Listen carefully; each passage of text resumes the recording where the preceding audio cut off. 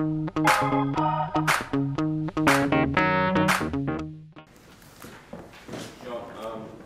seen fighters these days having big fights quicker.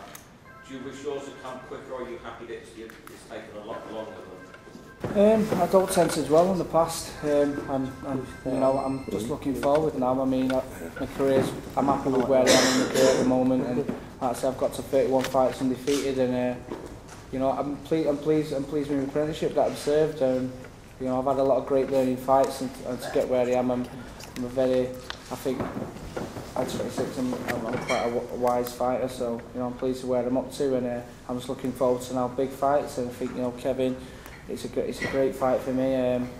He's a good fighter, and it's going to be a cracking fight. I think sometimes big fights are made, but they don't really live up to the billing. Sometimes they can be let down, but I think with me and Kevin, you're going to get an all-action fight, and for however long it lasts, I think it's going to be action-packed, and it's going to be a cracking fight. I think the fans are going to be the real winners on this one. When did you last lose? Was it Perth?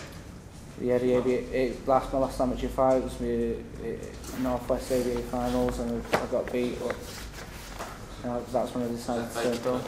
I'm not sure what he's called. David Burke, something Burke, yeah. Some old Burke somewhere.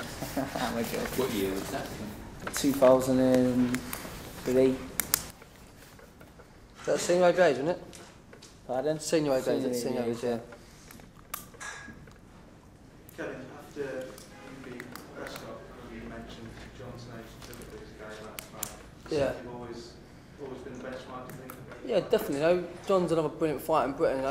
We're the two best in Britain, and I know, and everyone knows, it's a wanted fight. As in, my ticket sales already just gone mad already. As soon as it was released, it was fighting.